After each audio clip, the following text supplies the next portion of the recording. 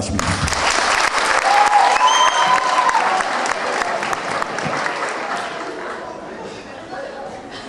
It was very fun. We're doing a lot of this kind of stuff.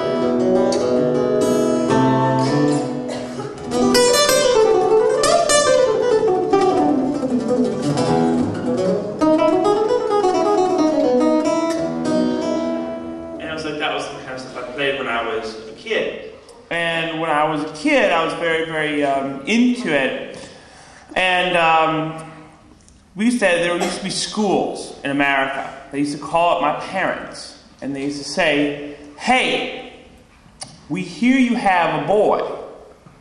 Will you bring the boy to so-and-so school and do a concert?" Because I had like 3 or 4 pieces. We'd do a Mozart piece. I'd do a Paganini piece for the shredder in the room, and I would do like more of like just, you know, it was like really kind of like dry, quote unquote, I know they're filming this, but boring stuff, you know. And but I always knew we were going to do this thing because my mom would show up to my school after school, and she'd pick me up in the car, and she would pick me up in the car, and my guitar would be in the back seat. And there would always be a McDonald's bag in the front full of chicken McNuggets. That was my price to do this. Some things haven't changed, Andre, really? And I always knew this, so we'd go after school, and I'd have a blast. And I did this till I was like around 8 years old. And then I discovered this thing called the blues. And now from classical music, now classical meaning you cannot interpret the music at all. Like if the notes were written like this,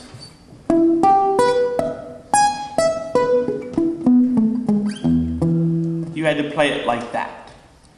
Now when I discovered the blues, I had gone from playing, you know,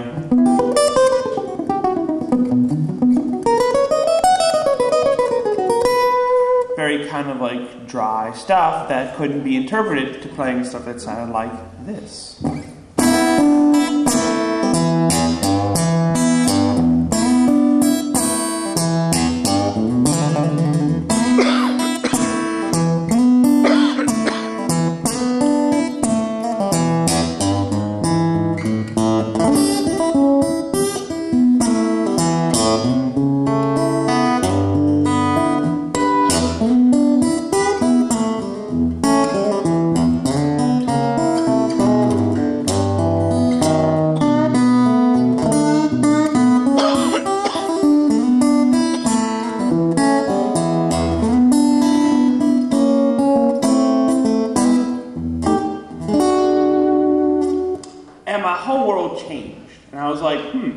You mean to tell me, Joe Bonamassa, that I could basically play anything that comes into my head?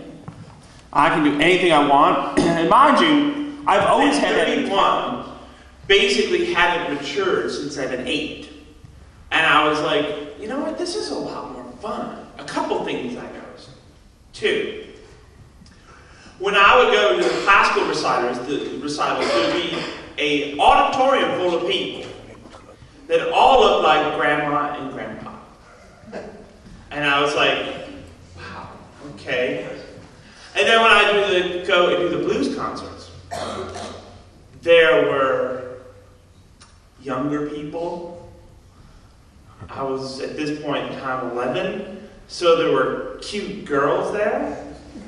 And I was like, this is way hip. And I wanted to buy the Super Nintendo that had the game called, you had to pay either $100 US, which would be about, I don't know, 85 euro, or 129 US, which would be about 100 yen.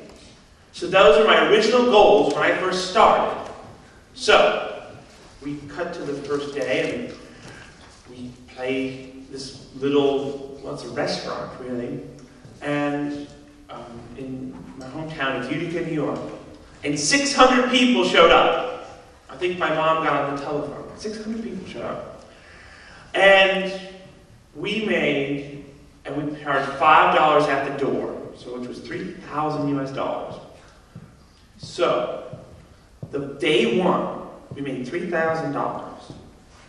And my dad showed me how much money we made. Now, mind you, they were all in $5 bills, which you would think I was a drug dealer, but I wasn't.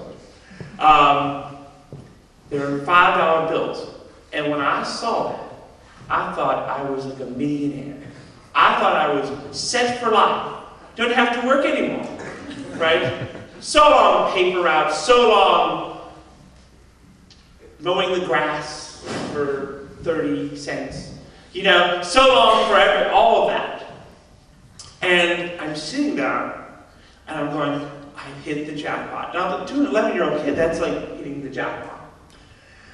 And all of a sudden, like Zeus himself, from above comes a hand.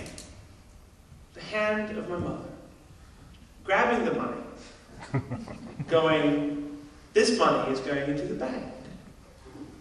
And you will not be able to touch this. I said, well, what about my Super Nintendo? Because mind you, that was my original goal, was to get a Super Nintendo.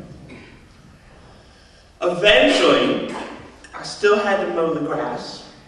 I still had to deliver papers. I still had to do all the things that a normal kid would have to do to earn the right to spend the money that I earned.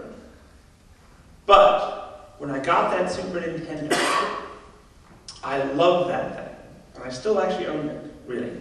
And I love that thing, and it made me appreciate it a lot more. And that set into motion a series of events that started a 20-year career. And shortly after that event, I met a guy named B.B. King. How many people have heard? So, he puts my materials down and a copy of the newspaper. And the newspaper said, on the front cover, local blues boy jams with Blues King. And then there's a picture of me and B.B. King on the cover of the local newspaper. And he goes, Mr. Bonamassa, my wife and I were wondering if you'd be so kind as to autograph this newspaper. And right there, ladies and gentlemen, I knew that I could rule that school without fear. And I could rule that school, and I was like going, this is a very cool job I have. And the reason why I tell that story is because a week later, a camera, like you see in here, come up to my school because of a show that they saw me play with B.B. King. And a week after that, I was signed to EMI Records when I was about 13 years old. And that was the beginning of my career. And I recorded for almost 20 years, and it's what they call my big break. And if it wasn't for B.B. King, I would not be standing here today. If it wasn't for B.B. King, I would not have made 11 albums in 20 years, and I wouldn't have the career that I have. What do they say here? So.